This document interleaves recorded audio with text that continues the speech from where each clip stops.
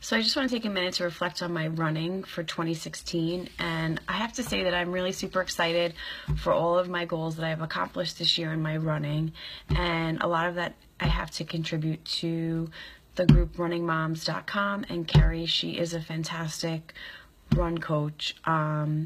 This past year I ran my first ever 10K, and I ran it in an hour and 6 minutes. I also ran a half marathon that I used Carrie's training program for, and I PR'd.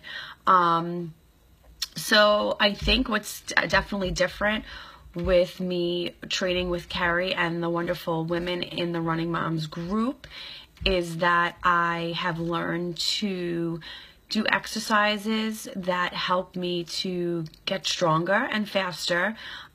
Before I found RunningMoms.com, I was just logging tons and tons of miles and not doing any type of strength training.